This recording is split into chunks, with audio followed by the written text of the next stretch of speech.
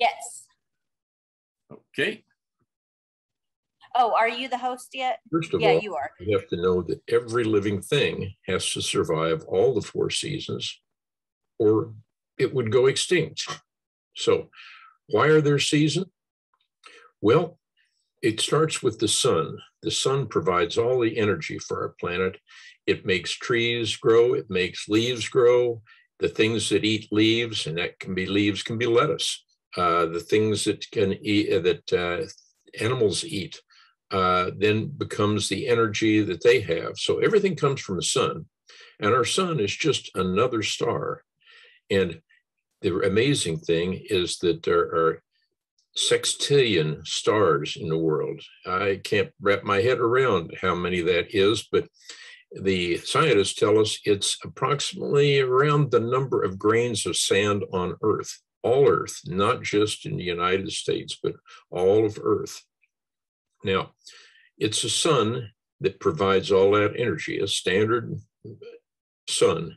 The sun is large. It's the size of the 100 to 110 times the size of Earth. So here you can see the sun, and this is Earth. This little blue dot over here is Earth.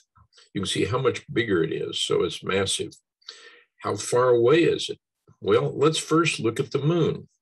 It was about 50 years ago, just over 50 years ago, that the first man landed on the moon. The distance to the moon, let's say it's the distance of the length of your playground at the Wolf School.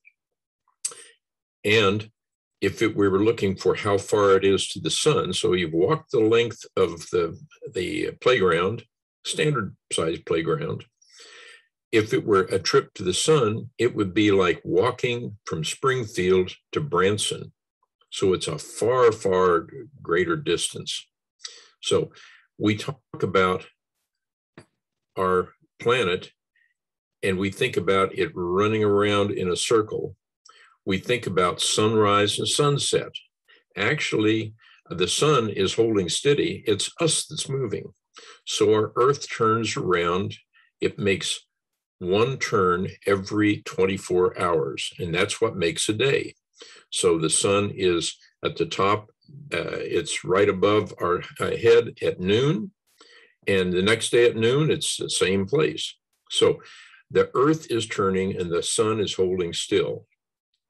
But here's why the seasons occur. The Earth isn't like this picture where it's straight up and down turning. It turns at an angle, like you can see here. So that angle means that over here, the sun is going to be shining on the lower half, or what we call the southern hemisphere. And so that's going to be summer then, because they're going to have more heat. And the northern hemisphere is getting less. And so it's going to be colder, and we call that winter. Here it moves around, here it's spring, and both hemispheres get the same amount of sun at that time. Over here, it's summer. So the sun is hitting our northern hemisphere. We're back here on the northern hemisphere, and it stays warmer. And down here, they're not getting as much sun. So it's their winter in the southern hemisphere, like South America or Australia. So that goes around. That trip takes 365 days, something we call a year.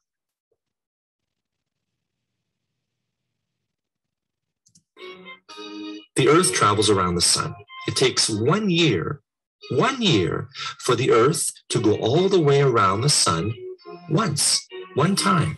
And because the Earth is tilted, sort of like a spinning top, parts of the Earth get more heat and light from the sun at different times of the year. You see, spring and summer, fall and winter. Okay, so we talk about the sun comes up and the sun goes down. And as you've just learned, it's not the sun coming up and down. It's the time that we are spinning. In the morning, when the sun comes up, that just means that we've spun around to where we're facing the sun. At midnight, we're on the far side and we can't see it. Now, it's also different in different states. So the amount of sun that hits Minnesota isn't nearly as much as what hits Florida. So Minnesota is colder. It has deeper snow and snow for much longer. Florida is sunny. We can go down to the beach in the winter and enjoy the sun. And in Missouri, we're kind of in between. So we have really 4 good distinctive seasons. Now, there's certain plants that require a lot of sun, and they're not going to grow as much in Minnesota or at all. That's the tropical plants. There's other plants that do well in cold weather and short season, and they're going to be more likely to grow in Minnesota. And we're kind of in between, so we get a little bit of everything here. Plants recognize the number of hours of daylight. And so they have a way of responding when they see that the daylight hours are getting shorter in the fall. And you probably noticed you get up in the morning in the fall and it's get darker later. And in the winter, it's dark real late. You go to school sometimes in the winter in the dark. That's called photoperiod, and plants adjust to that, their growth to that. So everything has a season it's got to get through to survive or go extinct. Let's see how some of those do. Here's plants. We have plants that are called annuals, and that means that the plant that you see this year is going to die. You won't see it next year, but it starts off in the spring by putting out fresh leaves and flowers. The flowers are going to be pollinated by insects, bees, and butterflies, etc. That pollination will cause the flower to create seeds. Those seeds will fall to the ground in the fall. The plant will shrivel up and die. The seeds stay underground. They develop roots, and then in the springtime, when the soil warms up, and it gets they start to grow and they pop out and they have their leaves, and those leaves go back bigger, and then they have the flowers. So that's one cycle. It's an annual. Now, many plants are perennial, or that is, they live a number of years. So perennials are plants that store energy in their roots. Tubers, think of carrots and potatoes, are just a glorified storage unit that we happen to eat. But plants that are perennial, trees, woody shrubs, all have roots, tap roots that go down, and those roots can store energy. So in the wintertime, or in the fall, the energy that is created from the leaves up there that are photosynthesizing and getting energy goes down into the roots, and it's stored there. And then in the springtime, it can go back up. The tree survives because while it may be 10 below zero here and very, very cold and freezing, along the surface here, it tends to be 32, just barely freezing or not at all. Further down, 40, 50 degrees. So around here, we can have a soil temperature of 55 degrees if you go down deep enough over the winter. So the energy is stored in the roots, just like you store energy. If you can think of it like you were getting ready for the winter, and so you went out and you bought a bunch of groceries, and you put them in your freezer so that you wouldn't have to go out as often. So here's the 4 seasons: winter, spring, where the leaves are starting to come out but not fully out; summer, they're all bushed out; and then fall, you can see they're starting to lose their leaves and their color. So let's look at a cherry tree. The cherry tree has blossoms on it in the spring.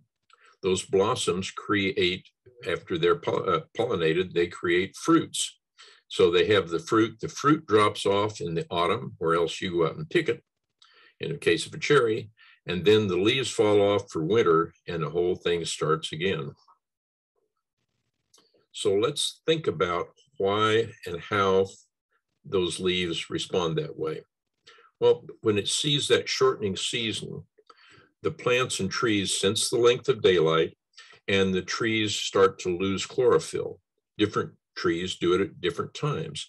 Chlorophyll is that green in the leaf. It's a chemical that takes the sunlight coming in, combines that with the carbon dioxide in the air, and creates sugar out of that. That sugar creates growth. It's the energy for it to grow. That sugar goes down in the roots. And that sugar also is what a deer eats when a deer's nibbling leaves or buds. It's what a butterfly, a larva, a caterpillar eats when it's eating a leaf. And it's what we are eating when we're eating vegetables or the fruit like tomatoes that come from vegetables. Now, in the fall, the leaves lose that green and they become yellow or red, depending on the variety of plant and its pigmentation, its other colors within it. And then the leaves fall off. So why would a tree want to lose its leaves? Well, let's think about you. You're going to school and your teacher in the fall gives you a very heavy textbook and you put it in your backpack and you're carrying it every day and it's heavy. And then one day your teacher says, we're not going to use that until late spring. Are you going to carry it all year long? That's a lot of energy, isn't it? Carrying a heavy book you didn't need to, or maybe you're going to put it on a shelf and wait, and in the spring get it out. That's what a tree is doing because it takes energy to maintain that leaf, to have the chlorophyll, to transport stuff, and it's easier for it to just store it down in its roots and save energy over winter. So that's what the fall color change is about. Chlorophyll is being taken back into the tree, and the yellow color, orange color, or red as it loses the chlorophyll. Look at an example of this. Here's the Ohio buckeye. This is a really neat tree, and during the winter, it has buds, fall and winter, it has buds here that are going to be the new leaves, flowers, and branches next year. They're covered up by scales here. When the weather changes and it's starting to get longer days with more sunlight, that bud suddenly splits open, all the scales fall off, and here are little tiny leaves that are all ready to grow. And there's a flower right in here that's all ready to grow. And there's the makings of the next stem right here that's going to come off. And within a few weeks, we have these leaves bursting out and then filling up with chlorophyll so that they can metabolize that energy. And here in the summer is the big leaves and flowers. The flowers will be pollinated by butterflies and moths and flies and bees.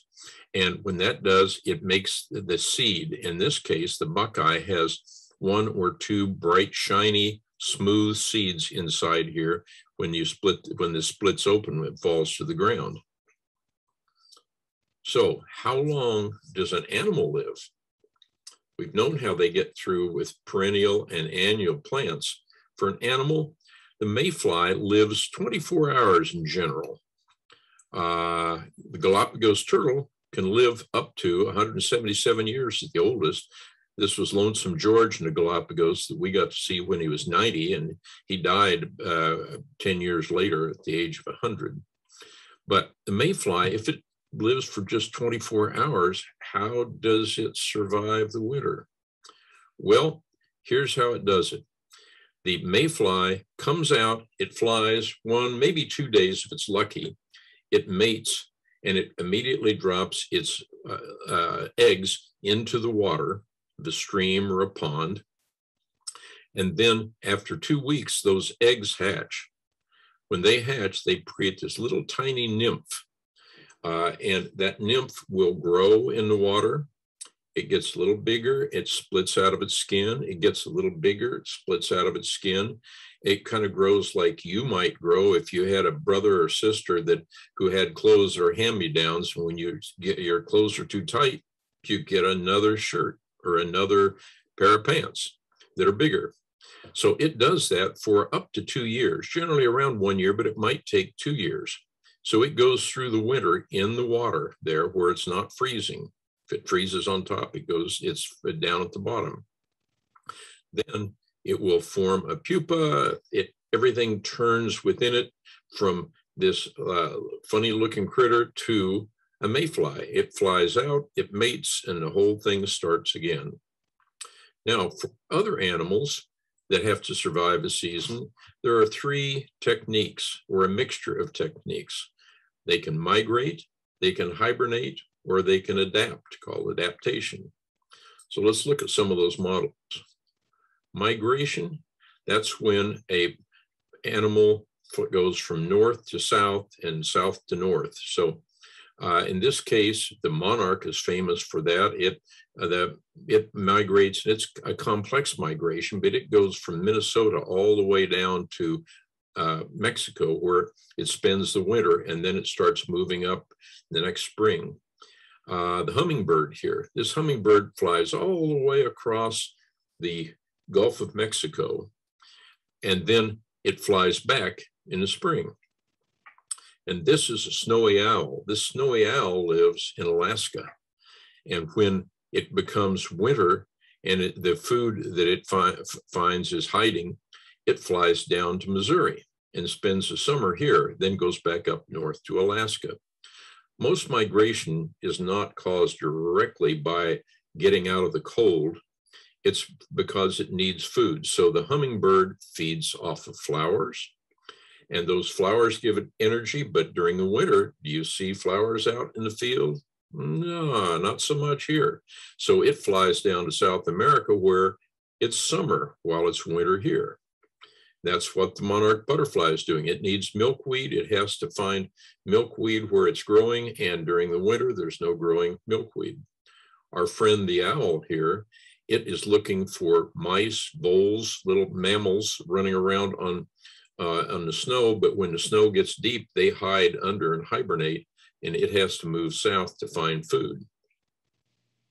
Now, there are many different animals that are cold-blooded. That is, you and I, we can make energy by eating. We can warm our bodies up. Shivering is a way of warming our muscles, and our muscles increase our heat.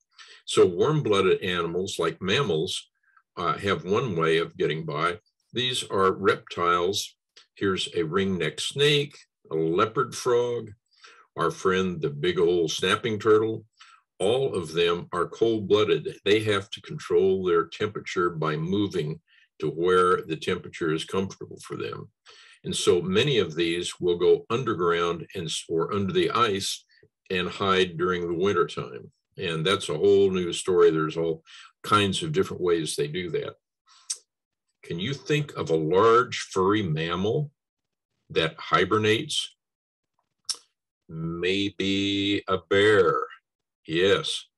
So bears hibernate during the winter. They may occasionally get up in warmer weather and stretch their muscles a bit, but basically they lay in the cave all winter long.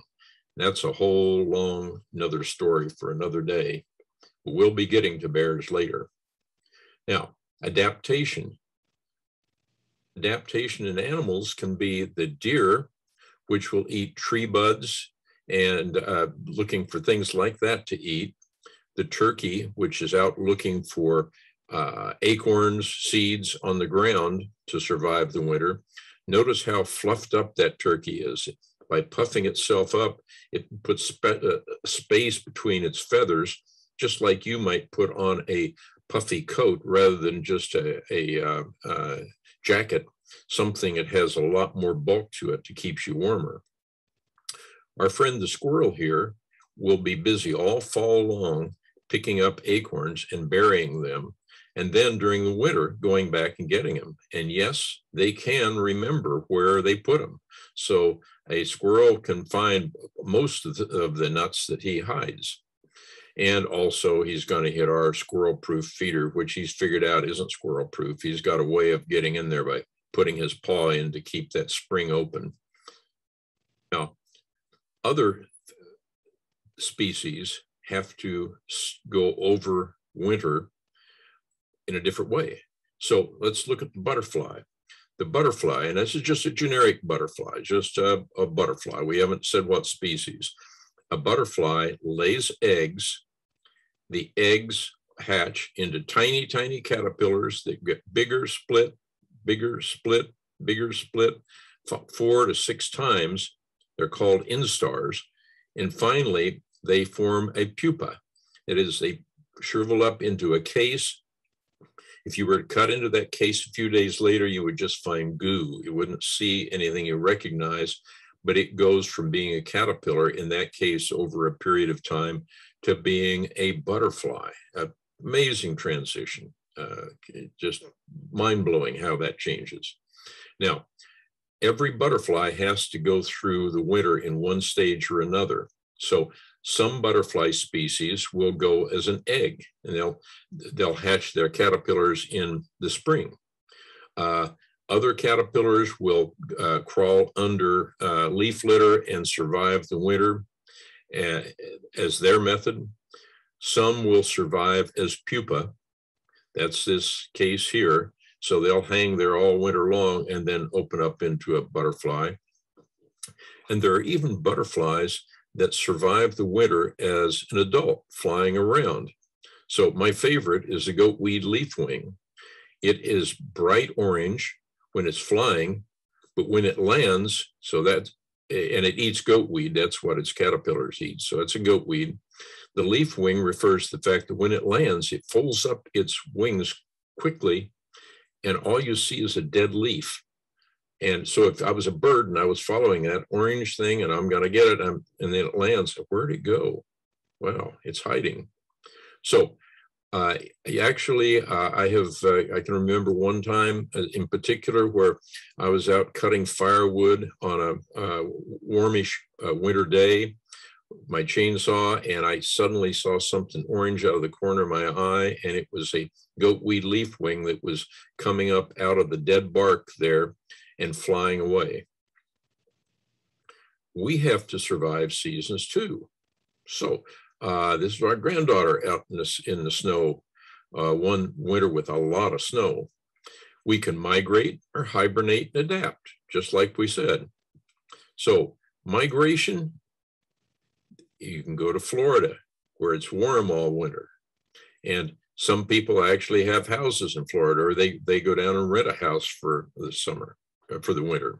So they can migrate, just like we can migrate in the summer up to Minnesota because it's cooler and we've had enough heat. We can hibernate. Only when we hibernate, it means we go into our house, maybe stoke up a fire, store our food inside, to kind of have some lazy time when we sit around. That's our hibernation. Not true hibernation, but it's the same idea. Or we can adapt. And that is when we go out, put on winter clothes, go out, shovel snow, go for a run, go for a hike, learn to live with it, ski, ice skate, all the kind of things that you can do in the winter. So we go through all of those same things too. So that's all I have for this presentation. I hope you have some good questions out of that, some things to look at, and you remember the way that our Earth goes around the sun at an angle so that we have 4 seasons, and we all learn to adapt to those seasons. Goodbye now, some other time. Bye.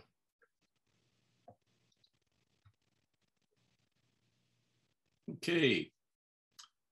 Am I live now?